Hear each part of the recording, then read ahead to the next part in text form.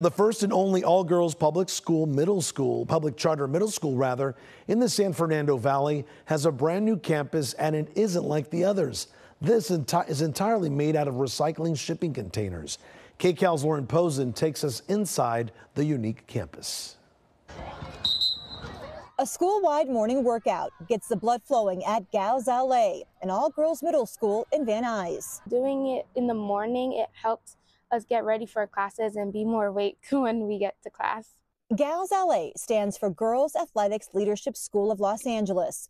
The curriculum integrates movement into academics and helps girls 6th through 8th grade reach their goals.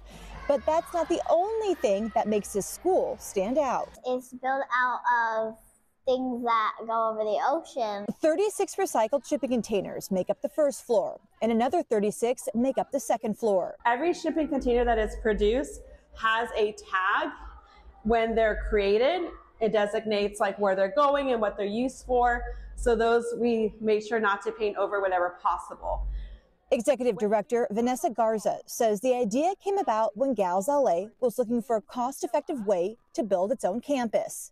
We had seen models in other districts in Southern California, and we decided to take it one step further and build the entire thing out of shipping containers. Students say sometimes their imagination gets the best of them, knowing what their school is made out of. Like we're gonna get picked up, cause we look like cargo ships. There are 17 classrooms, a multi-purpose room, and even a dance studio, all built out of shipping containers. When we go down the hall, you can see that there are these columns or these seams that show up.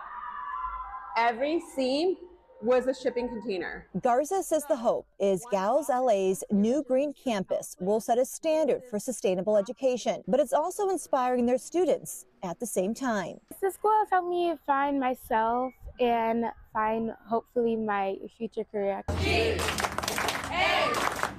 In Van Nuys, Lauren Pozen, KCAL News. And we're told the school holds a total of 330 students. KCAL's 8th grade class will be the first to graduate from the new campus next year.